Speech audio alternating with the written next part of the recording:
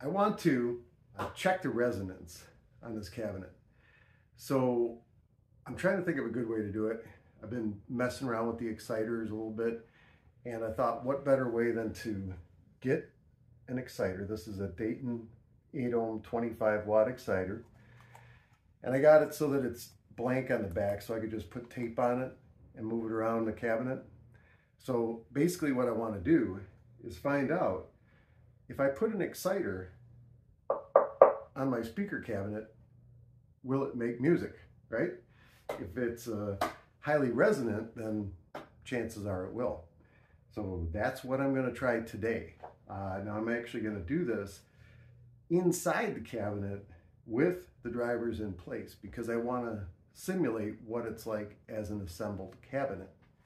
I may wind up going around the outside too, just to see what happens, but really what I'm most interested in is trying to replicate any of the vibration from the woofer that is possibly causing any resonance in the cabinet. So that's the plan. So let's get started.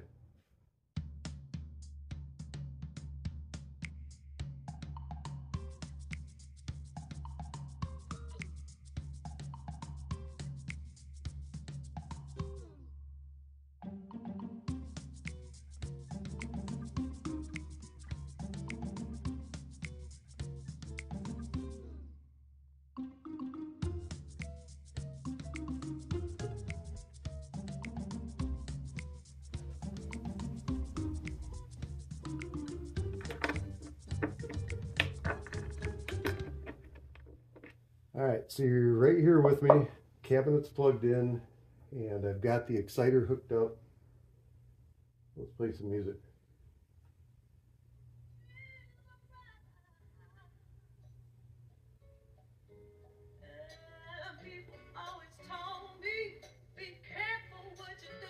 So there you go.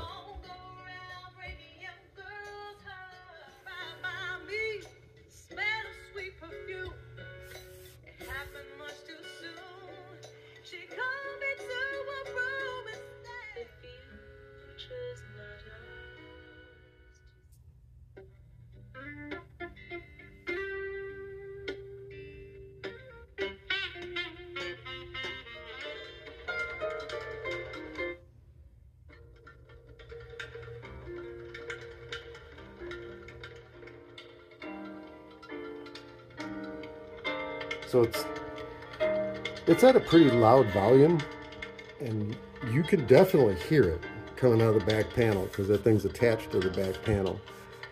Like right here, it's vibrating.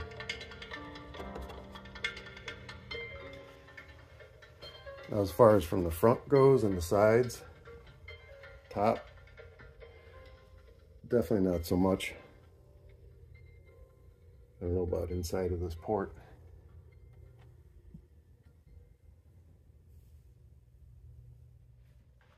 So what you're listening to is the exciter mounted to the back panel, the most vulnerable panel on here, on the inside.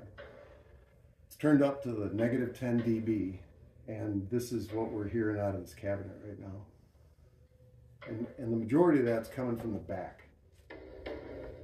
It's about as loud as I really want to go with it. And I think you can tell by the sound of my voice that it's not real loud.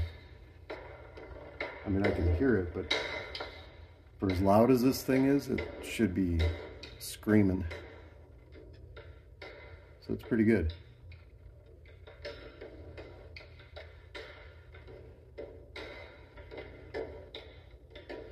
And what I'm hearing out of it is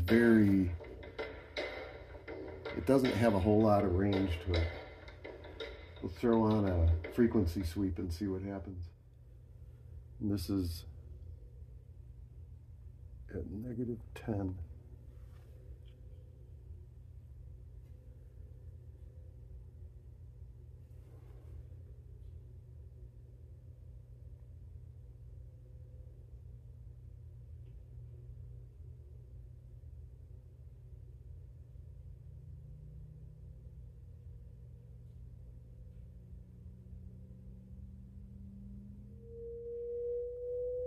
So It's howling pretty good.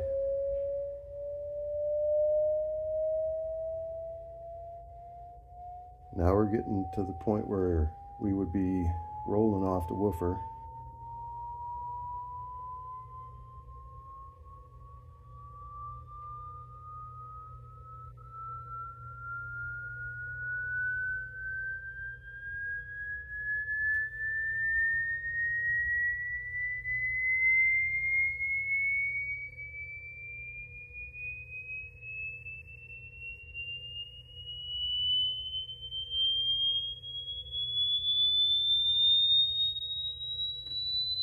Okay, we'll stop it there. We're never going to be up that high with the woofer. All right, so what have we learned so far? Basically that it does make noise. It resonates through that back panel. It doesn't seem to resonate through the rest of the panels though. Now, that being said, if we put it on a different panel, we could see if it resonates.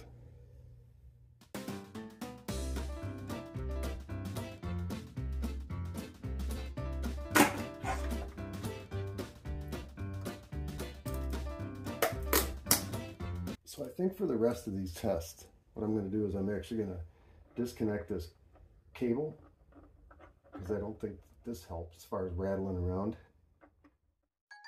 I'm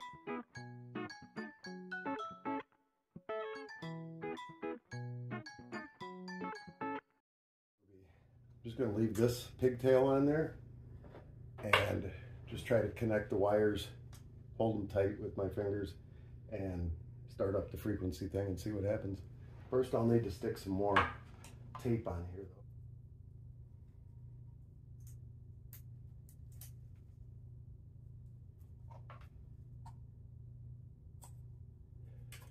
though. And I know I should be putting it across this whole thing, probably give it more, more surface area to vibrate, but I don't have a ton of this tape. So I think that we're gonna still see whatever results we need to see. It's going right across the center of the exciter there, so it should be sufficient to at least hear something. All right, where are we gonna put it this time? Maybe on the top. And maybe we'll even get to see this thing in action. I'll just start this thing up.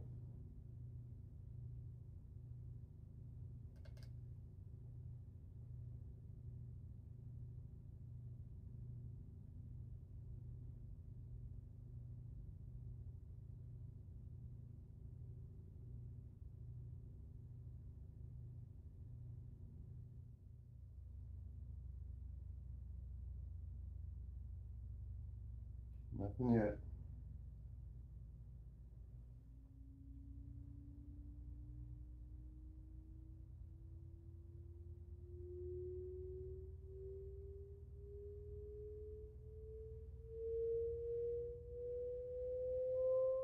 Just past my crossover point.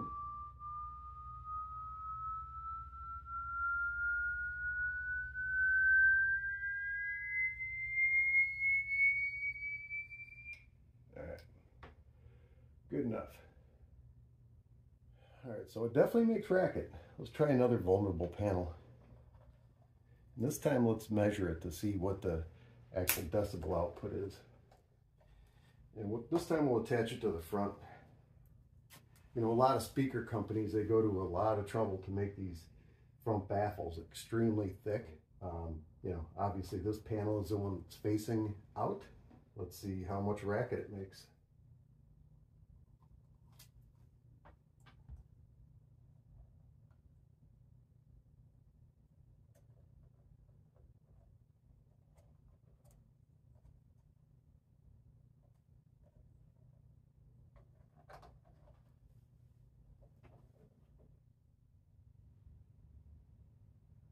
That thing on the end is my is actually my washing machine going. Starting to hear it.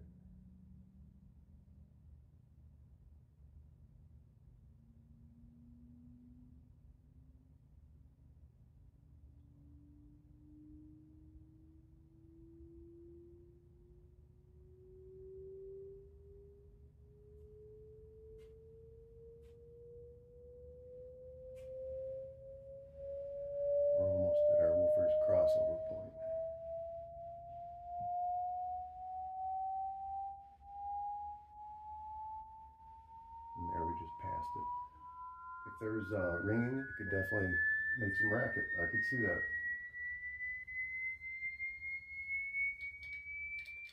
All right, well, there you have it. It does make racket. Not a ton, but I think that it's worth trying to make the resonance go away for sure. So that's, I guess that's a step in the right direction, is finding out for sure that actually we can excite the cabinet and make noise. It's not a lot of noise over a broad area, but it is there. Now, whether or not the woofer can cause that, I mean, it's hard to measure that, but I highly doubt that this woofer just moving in and out, you know, it's mounted in a basket, it's got suspension, it's vibrating, it's creating sound pressure and, you know, waves and producing frequency, but I don't know if it would be as intense as actually attaching an exciter to it.